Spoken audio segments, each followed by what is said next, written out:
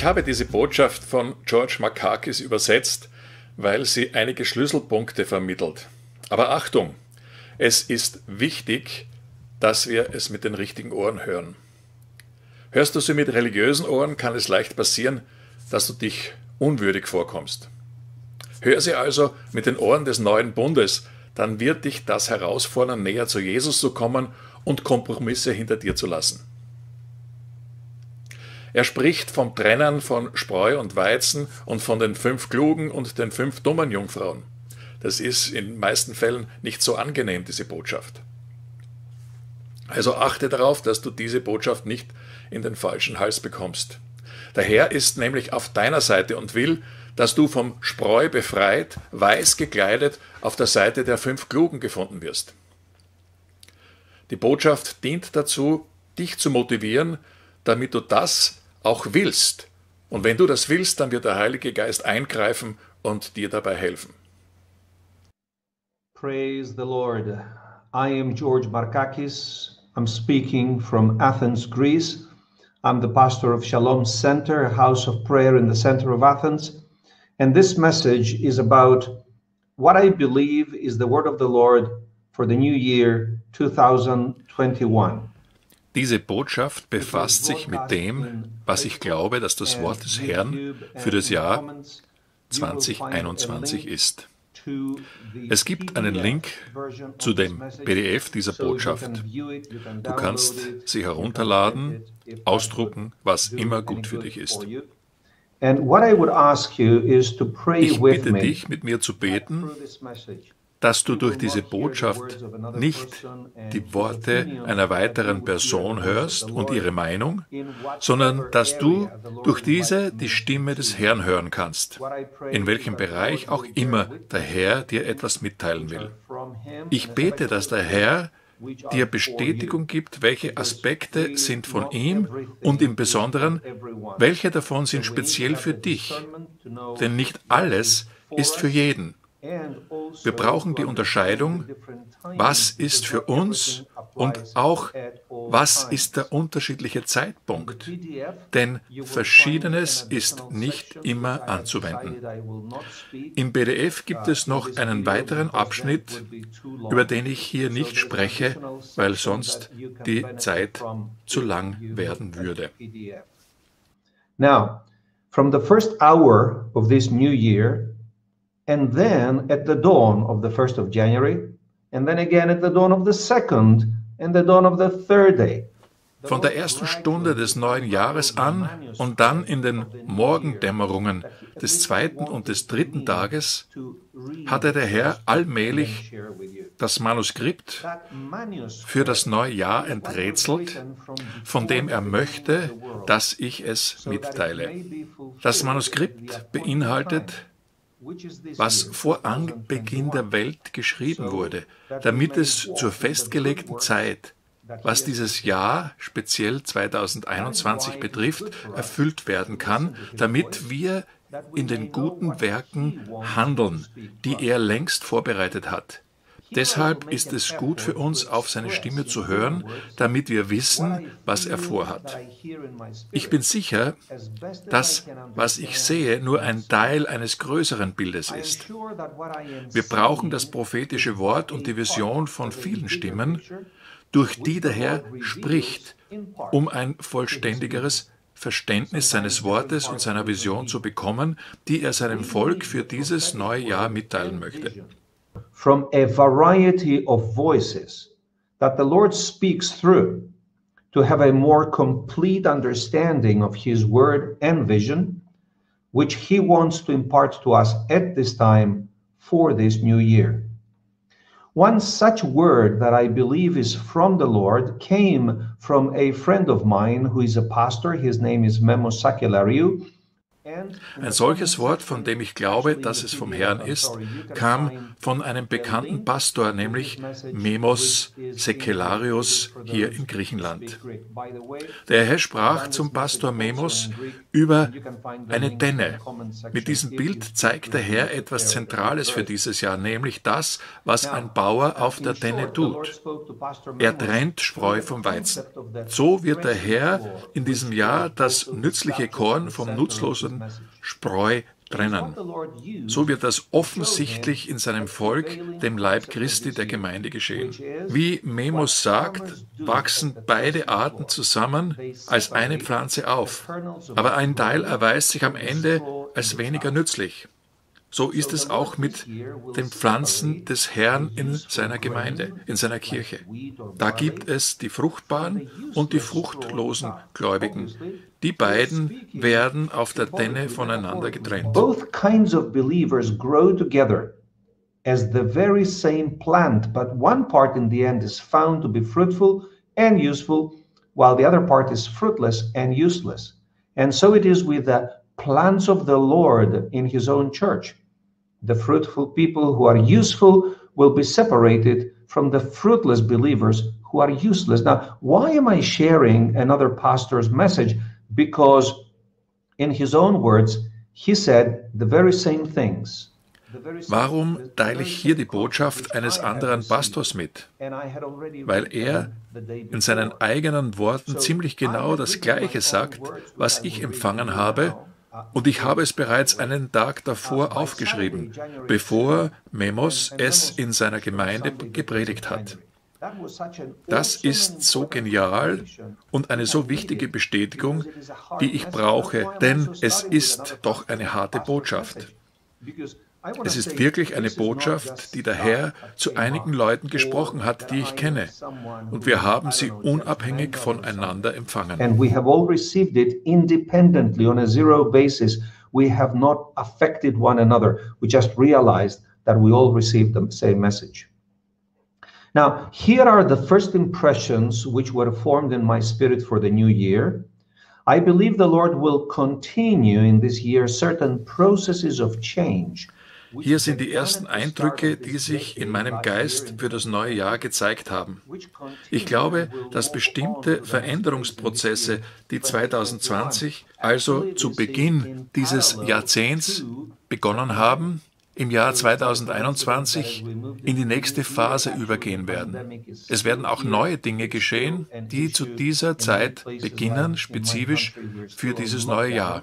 Hier ist, was ich glaube, was der Herr gesagt hat. Dieses Jahr ist für ihn ein heiliges Jahr.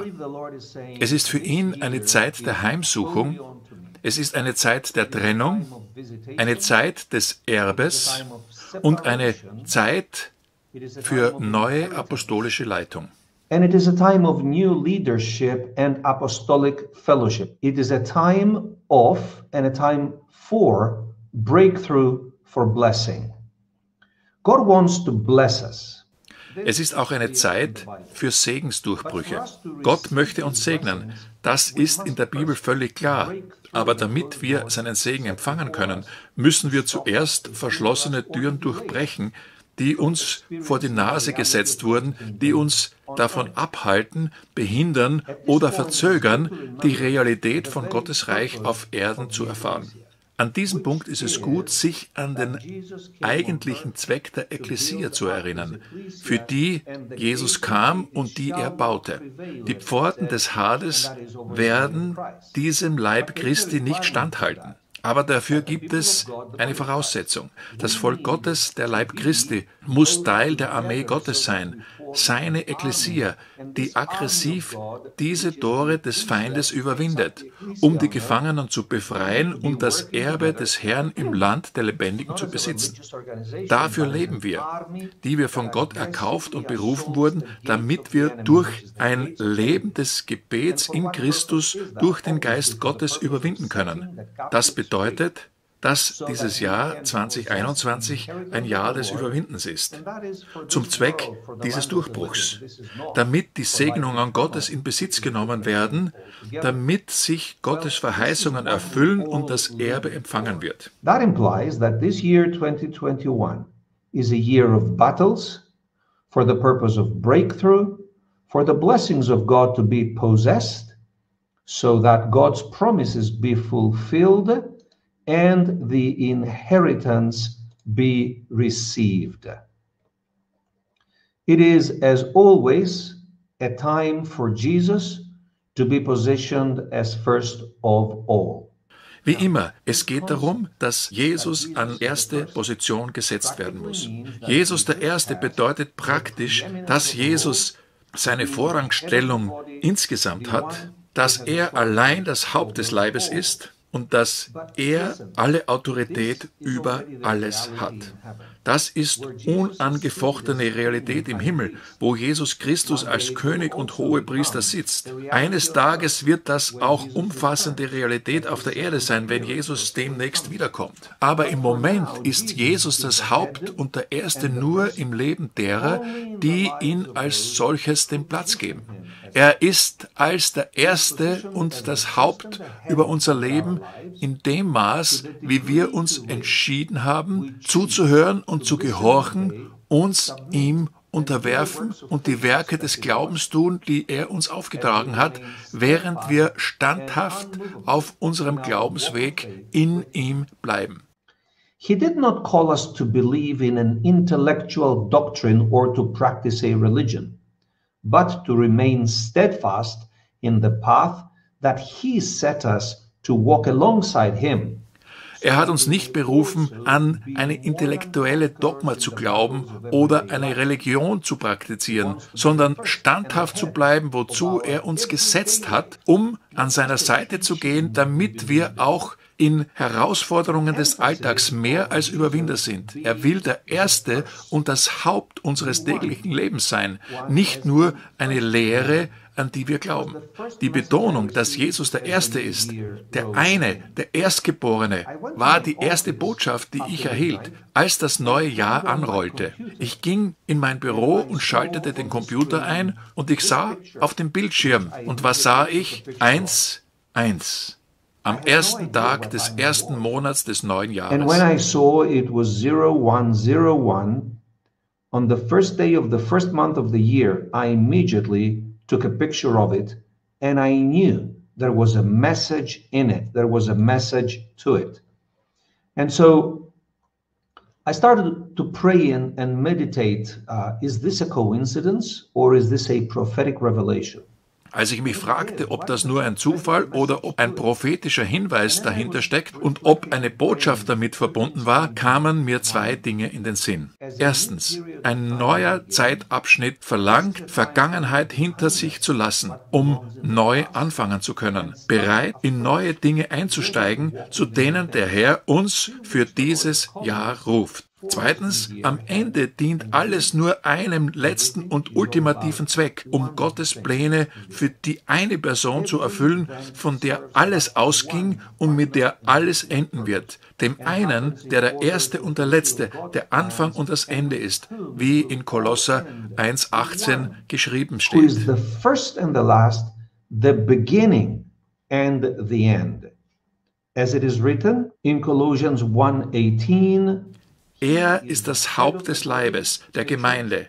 Er ist der Anfang, der Erstgeborene aus den Toten, damit er in allen Dingen den Vorrang habe. Vorrang bedeutet im Griechischen der Erste. Is the first one. It's the word protos, protevon. And this proton, which means first, is also in the firstborn.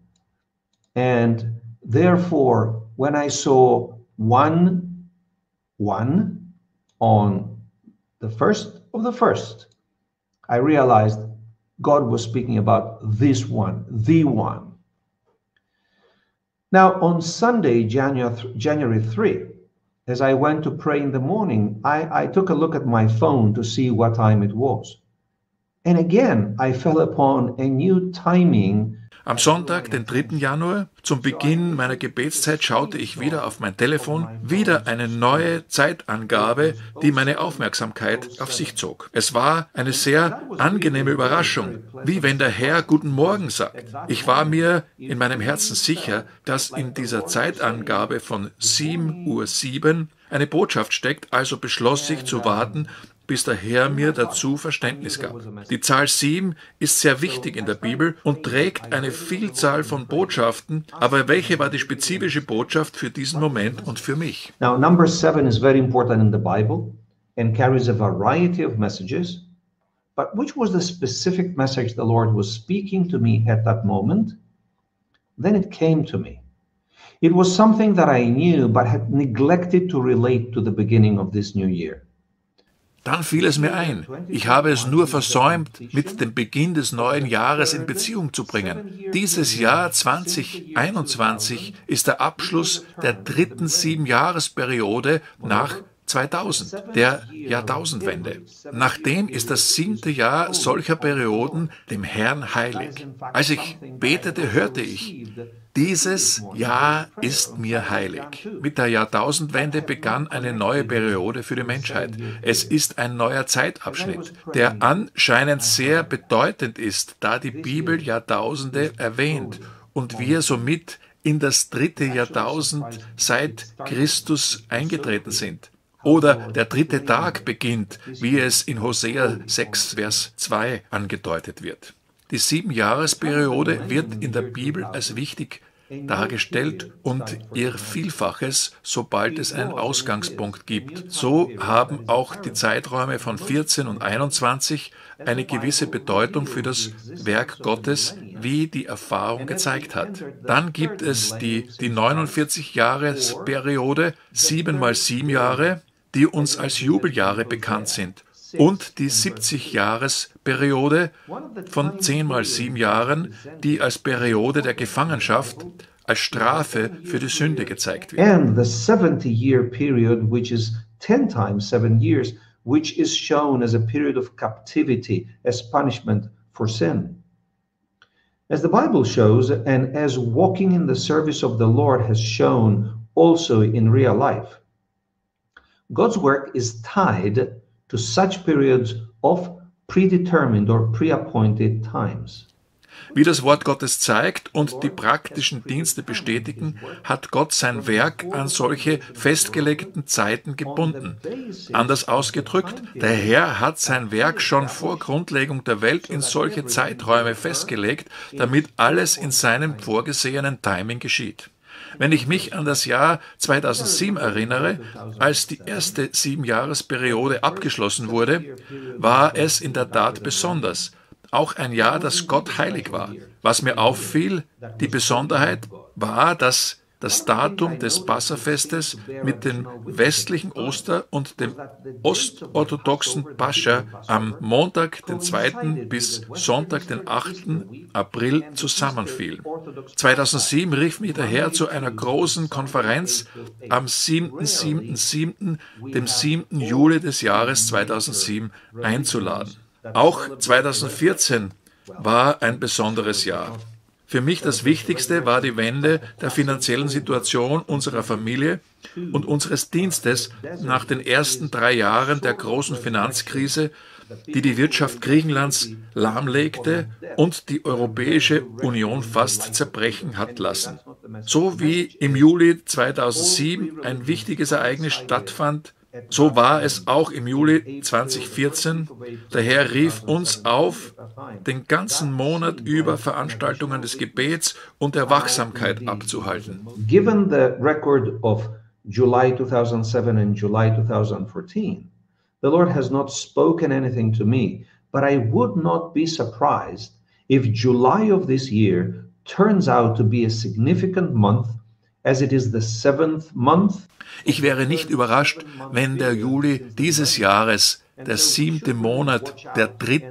7-Jahresperiode seit der Jahrtausendwende, sich wieder bedeutungsvoll für das erweisen würde, was der Herr für diese Zeit auf Lager hat. Lassen Sie uns also im Gebet sensibel bleiben, um zu hören, ob der Herr uns in konkrete Aktionen führen würde, besonders im Juli. Dieses Jahr ein Jahr der Heimsuchung. In Lukas 19, Vers 44 lesen wir, bezogen auf Jerusalem, sie werden dich zerstören und deine Kinder, die in dir wohnen, zerschmettern und werden in der ganzen Stadt keinen Stein auf dem anderen lassen, weil du die Zeit der Heimsuchung des Herrn nicht erkannt hast. Das Wort für Zeit eurer Heimsuchung ist Kairos, was mit Zeitpunkt oder mit festgesetzter Zeit übersetzt werden kann. Daher ist uns der Ausdruck Kairos-Moment Gottes bekannt. Im 1. Petrus 2, Vers 12 lesen wir, euer Verhalten sei ehrbar unter den Heiden, damit sie, wenn sie euch auch bös verleumden, sollen sie euch wegen der guten Werke sehen, damit sie Gott verherrlichen am Tag der Heimsuchung. Hier ist vom Tag der Heimsuchung die Rede, sicher deshalb wie ein Kairos-Moment der Heimsuchung. Dieser Aspekt, dass es einen Zeitpunkt gibt, an dem Gott seine Gemeinde heimsucht, wird durch das Wort Jesu an die 7 Gemeinden in der Offenbarung deutlich. Now, the concept that there is a day and a time that God comes for a visitation of his church is shown by the words of Jesus to the 7 churches in the book of Revelation.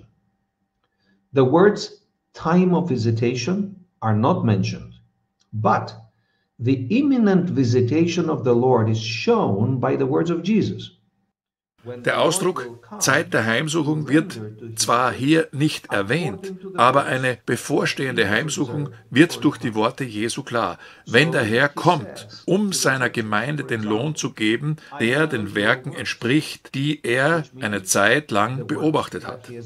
Er sagt zu den Gemeinden, ich kenne eure Werke, das heißt die Werke, die er eine Zeit lang beobachtet hat.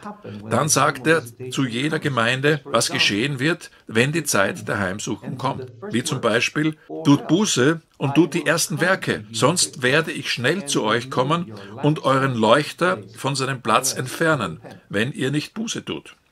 Ich werde schnell zu euch kommen, spricht von der Zeit der Heimsuchung, wenn er einem jeden nach seinen Werken belohnen wird.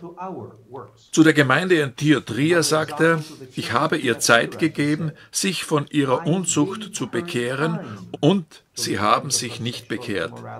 Ja, ich werde sie auf ein Krankenlager werfen und die mit ihr Ehebruch begehen in große Trübsal, wenn sie nicht Buße tun für ihre Taten. Nach dem Ende der Frist würde seine Zeit der Heimsuchung kommen und er würde das Gericht bringen, das er angekündigt hatte. Zu der Gemeinde in Sardes sagt er, so denke nun daran, wie ihr empfangen und gehört habt. Haltet fest und tut Buße. Wenn ihr aber nicht wacht, so werde ich zu euch kommen wie ein Dieb, und ihr werdet nicht wissen, zu welcher Stunde ich kommen werde. Das ist die Stunde seiner Heimsuchung.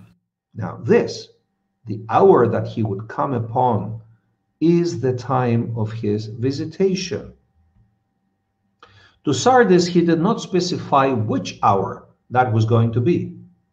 But when it comes to our generation, when it comes to this year, the Lord has given us many clues and prophetic words. Zu Sardes hat er nicht gesagt, genau wann er kommen wird, aber wenn es um unsere Generation und dieses Jahr geht, hat uns der Herr viele Hinweise und prophetische Worte gegeben, die uns eine Heimsuchung in diesem Jahr erwarten lassen. Ich weiß nicht, ob das spezifisch für bestimmte Orte oder Nationen gilt, aber alles, was ich empfangen habe, führt mich zu der Überzeugung, dass wir in diesem Jahr eine Bewegung Gottes erleben werden, die anders und mächtiger sein wird als in der Zeit davor. Daher kann ich sagen, dass 2021 wird ein Jahr der Heimsuchung durch den Herrn sein. Ich glaube, das gilt für meine Nation Griechenland und besonders für den Leib Christi hier. Ich weiß nicht, welche anderen Nationen auch eine solche Heimsuchung erleben werden, aber ich glaube, dass der Herr viele Menschen, viele Gemeinden, viele Orte, viele Nationen besuchen will. Wenn er es jedoch nicht tut, wenn er von einer Heimsuchung absieht, geschieht dies in den meisten Fällen deswegen, weil er sein Volk vor dem Gericht verschonen möchte, das aufgrund der Werke fällig wäre. So sometimes the Lord does not show up because he wants to spare his people from the judgment that is due because of our works, which call for his judgment. This year is also a time of separation within the body of Christ. Ein Jahr der Trennung innerhalb des Leibes Christi. Ich empfinde in meinem Geist, das wird ein Jahr der Trennung zwischen Schafen und Böcken, den klugen und törichten Jungfrauen, dem Korn und der Spreu. Es geht noch nicht um ein endgültiges Trennen am finalen Tag des Gerichts, sondern eher um eine Generalprobe, während wir noch in dieser Welt sind und noch Zeit haben, Buße zu tun und unsere Wege zu korrigieren. In diesem Jahr werden diejenigen, die für würdig befunden werden, mit dem Herrn unterwegs zu sein, weiß gekleidet. Das wird für alle sichtbar sein. Die anderen werden aus der Ferne zusehen. Sie werden die Chance bekommen, sich selbst zu prüfen, indem sie sich und ihre eigenen Kleider mit dem Standard derer vergleichen, die für würdig befunden wurden, die die reinen, weißen Kleider tragen. Diejenigen, die für würdig befunden wurden, werden in diesem Jahr auf eine tiefgründige Weise mit dem Herrn zusammenarbeiten. Das sind die Menschen, die auf dem Pfad des Sieges unterwegs sind, die mit Freude und den Segnungen gefüllt sind, die Gottes Wohlgefallen und Belohnung in ihrem Leben und Dienst im Land der Lebendigen zeigen. In a very profound way that will be known, that will be seen. These will be the people who will walk along the path of victory that is filled with joy and the blessings which manifest God's good pleasure and reward in their lives, in their ministries, and of course here in the land of the living. Most people are able to discern the difference between good on the one side and on the other side evil. Die meisten Menschen sind in der Lage, den Unterschied zwischen Gut und Böse, Licht und Dunkelheit zu erkennen. Sogar die, die böse sind und die in der Finsternis leben, wissen, wer sie sind durch das Zeugnis in ihrem eigenen Herzen. Doch das ist der Weg, den sie zu gehen gewählt haben. Die meisten Menschen erkennen den Unterschied zwischen denen, die das Volk Gottes sind, und denen, die in der Welt sind. Aber nicht viele sind in der Lage zu sehen, dass diese Unterscheidung auch innerhalb der Kirche gilt. Das hängt damit zusammen, dass es solche gibt, die sich dem Prozess der Heiligung hingegeben haben, indem sie die Werke des Fleisches getötet haben. Und dann gibt es die anderen. Diese anderen haben zwar die gute Nachricht geglaubt, dass der Sohn Gottes gelitten hat und gestorben ist, um sie aus dem Griff des Todes zu retten. Als sie das Geschenk der Errettung aus Gnade empfingen, wurden sie erleuchtet und kosteten die himmlischen Gaben und wurden des Heiligen Geistes teilhaftig und schmeckten das gute Wort Gottes und die Kräfte des kommenden Zeitalters. Aber die anderen versäumten es, sich dem eigentlichen Zweck hinzugeben, für den sie durch das kostbare Blut Jesu erkauft wurden. Gott hat uns von der Sünde und von dem Tod errettet, damit wir mit ihm in einer Weise unterwegs sind, die seiner Berufung würdig ist, jene, denen er die Vollmacht gegeben hat, Kinder Gottes genannt zu werden. Er hat uns errettet, damit wir fähig sind, die Werke des Fleisches zu töten, um dieses weiße Kleid würdig zu tragen. Diejenigen, die es versäumen, sich zu reinigen und ihr Fleisch zu kreuzigen, sind eben diese anderen. Und zwar, die den Namen haben, lebendig zu sein, aber tatsächlich tot sind, wie es in Offenbarung 3, Vers 1 heißt. Are these others who have a name that they are alive, but they are dead, as Jesus said in Revelation 3, verse 1, speaking at that time to the church in Sardis. So these others are the ones who have defiled their garments. Even though they were invited to the wedding of the king, they shall not be allowed to stay, as it is written. In Matthew 22 from verse 11. Das sind diejenigen, die ihre Kleider verunreinigt haben. Obwohl sie zur Hochzeit des Königs eingeladen waren, konnten sie nicht bleiben, wie es in Matthäus 22 von 11 bis 14 beschrieben wird. Als aber der König hineinging, um die Gäste zu sehen, sah er einen Mann, der hatte kein Hochzeitskleid an. Da sprach er zu ihm: Freund, wie bist du hereingekommen ohne das hochzeitliche Gewand? Der Betroffene war sprachlos. Da sagte der König zu den Dienern: Bindet ihn an Händen und Füßen, führt ihn weg und werft ihn in die äußerste Finsternis. Dort wird Heulen und Zähneknirschen sein. Denn viele sind berufen, aber wenige auserwählt. Das Leben in dieser Welt ist eine Generalprobe für das ewige Leben. Deshalb sind die aktuellen Ereignisse und das Wirken Gottes in diesem Jahr eine Gelegenheit zur Selbstprüfung.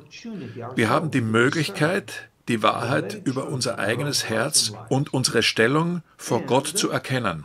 Dann haben wir die Chance für Korrekturen.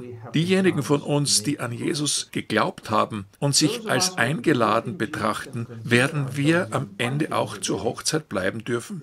Ob wir nun diese Kleider tragen, hängt davon ab, wie wir uns verhalten haben auf dem Weg, den wir mit Jesus gegangen sind. Garment which depends on how we behave, as it were, while we walk the path of Christ. When it will be too late at the end of the age, God's judgment will cause a final and irreversible separation. Am Ende dieses Zeitalters wird das Gericht Gottes eine endgültige und unumkehrbare Beurteilung abgeben. Auf der einen Seite wird es diejenigen geben, die ihre Kleider verunreinigt haben, auf der anderen Seite diejenigen, die diese weißen Kleider anhaben. Auf der einen Seite werden die sein, die zur Hochzeit eingeladen waren, aber kein Hochzeitskleid hatten, und auf der anderen Seite die eines hatten. Auf der einen Seite werden es die sein, die aus der Gnade gefallen sind, und auf der anderen Seite, die die Kraft der Gnade Gottes anwenden, um sich zu reinigen und damit der Berufung Gottes für würdig befunden zu werden. Wenn die Trennung zwischen den klugen und den törichten Jungfrauen endgültig sein wird, wäre es zu spät. Diejenigen, die dann bereit sind, werden mit dem Bräutigam zur Hochzeit eingehen und die Tür wird verschlossen. Wenn die Trennung endgültig sein wird, werden die anderen Jungfrauen draußen bleiben. Es sind die anderen, die im Lager Gottes waren, zur Hochzeit eingeladen waren, sich aber nicht vorbereitet haben, damit sie am Tag der Hochzeit das richtige Kleid haben. Sie sind es, die den Herrn anrufen werden: Herr, Herr, öffne uns! Aber der Herr wird zu ihnen sagen: Wahrlich, ich sage euch, ich kenne euch nicht. Es ist sicher nicht der gute Wille des Herrn, diese Worte zu irgendjemandem zu sprechen. Es ist sicher nicht der Wunsch des Königs, zu irgendjemandem zu sagen: Binde ihn und werft ihn hinaus in die äußerste Finsternis. Gleichzeitig gibt es beim Herrn kein Ansehen der Person.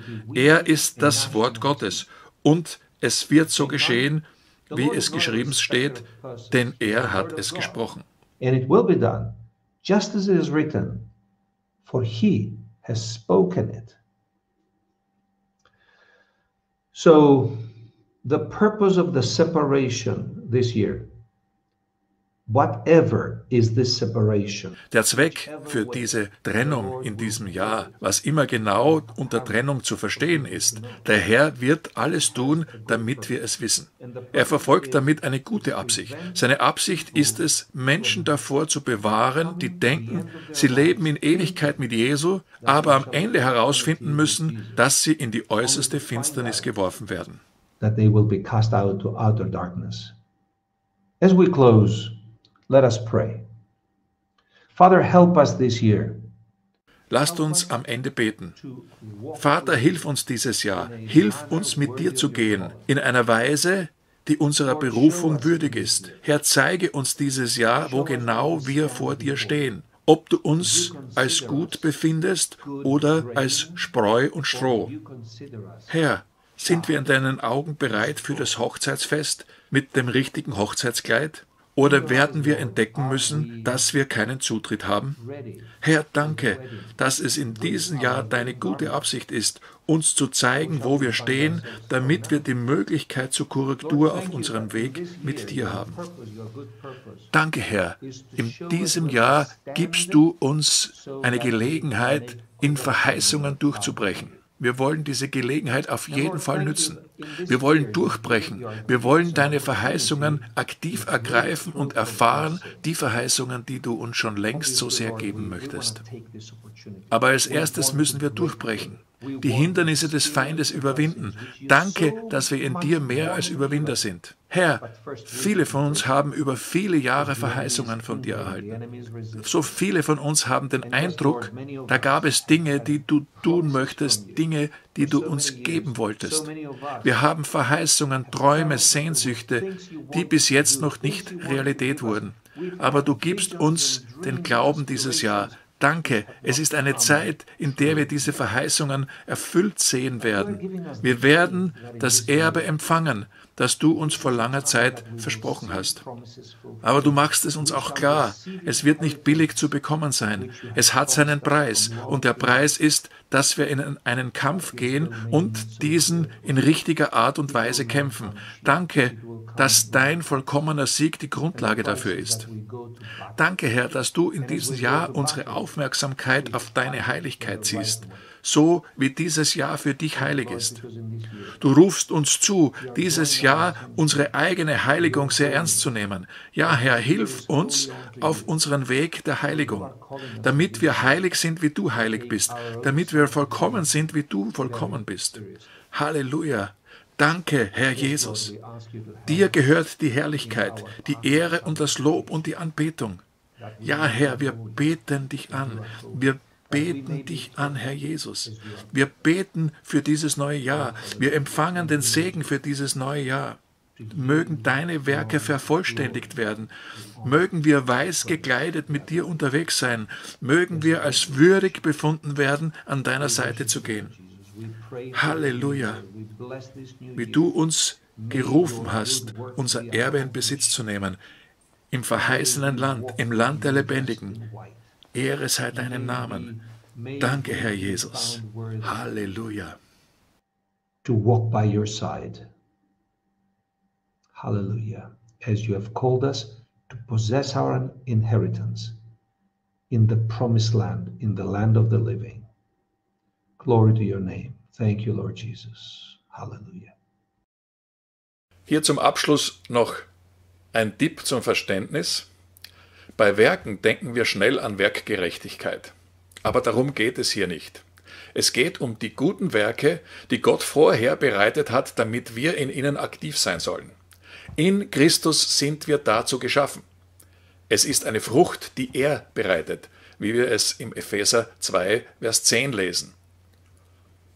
Und ihr wurde gegeben, dass sie sich gekleidet in weißer Leinwand, glänzend und rein, gewoben aus den gerechten Taten der Heiligen, wie es in Offenbarung 19, Vers 8 heißt. Diese Kleider sind diese gerechten Werke, das sind diese vorbereiteten Werke. Und jetzt noch die Frage, wie es mit diesen Jungfrauen ist. Hast du dir selbst schon mal die Frage gestellt, was sollen die eigentlich, welche Rolle spielen die bei einer Hochzeit? Sie sind nicht die Braut und sie sind auch nicht die Hochzeitsgäste. Also, die Aufgabe von den Jungfrauen ist, der Braut in allen Bereichen dienlich zu sein. Und interessanterweise, es sind jeweils 5. Kommst du schon dahinter, worum es hier geht? Es ist der Dienst am Leib. Es sind diejenigen, die dem Leib dienen, damit er zum Vollmaß kommt, damit der Leib oder die Braut zum Vollmaß der Reife und der Fülle in Christus kommt. Das lesen wir auch in Epheser 4 im Vers 13. Und davor haben wir mitbekommen, dass diese 5 Dienste die Apostel, die Propheten, die Evangelisten, die Pastoren und die Lehrer sind.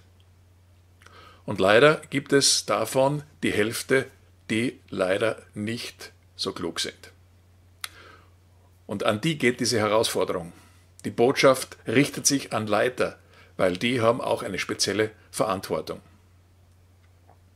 Also erlauben wir dem Heiligen Geist, dass er die Ernsthaftigkeit, die jetzt gefragt ist, wie wir uns auf das beziehen, auf diese Herausforderung, dass er uns das entschlüsselt und uns öffnet, dass das eine positive Botschaft ist, eine, die uns hineinholt in diese Zeit der Veränderung, in diese Zeit der Befreiung von diesen Spreu, von diesen Dingen, die eigentlich nutzlos sind. Wir können wirklich nicht länger mehr Christentum spielen. Wir sollten tatsächlich in diese vorbereiteten Werke einsteigen und dass wir das eigene hinter uns lassen, damit wirklich die Herrlichkeit und die Kraft und diese Dimension von dem alle Macht und Gewalt gegeben ist, dass die sichtbar wird. In Zeiten wie diesen ist es so notwendig. Teile diese Botschaft mit einigen Freunden, sprich mit ihnen und such die Gemeinschaft mit 1, 2 Leuten, wo du diese Ernsthaftigkeit gegenseitig herausforderst und euch gegenseitig unterstützt und euch hineinschiebt in diese Herrlichkeit, die für uns bereitet ist. Also viel Freude mit diesen Schritten.